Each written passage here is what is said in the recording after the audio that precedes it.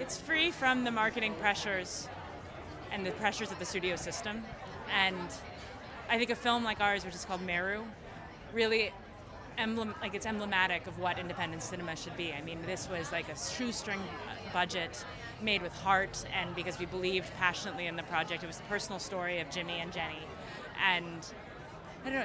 It's been a very affirming for the idea of independent cinema to see a film like Meru succeed, where audiences chose to go out to theaters and watch it. We didn't have this big marketing muscle behind it, but word of mouth and positive reviews really carried us the whole way.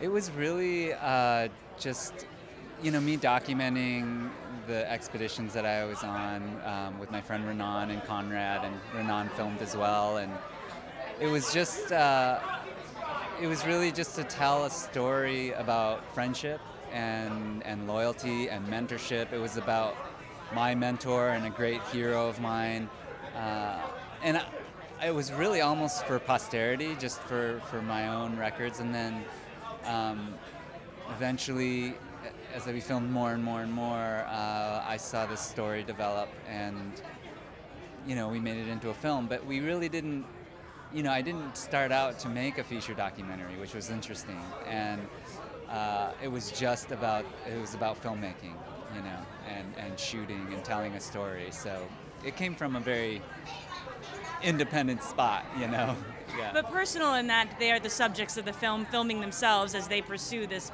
personal dream of climbing this mountain.